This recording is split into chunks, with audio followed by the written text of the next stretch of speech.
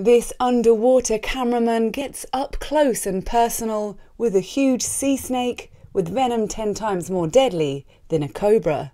The snake is a black-banded sea krait, also known as a Chinese sea snake, and lives in the warm waters of the Western Pacific Ocean.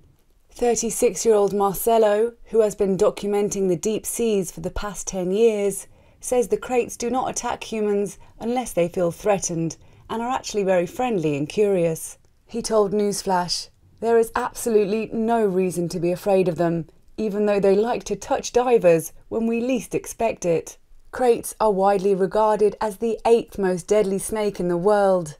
They are currently listed as threatened due to natural resource depletion caused by fishing.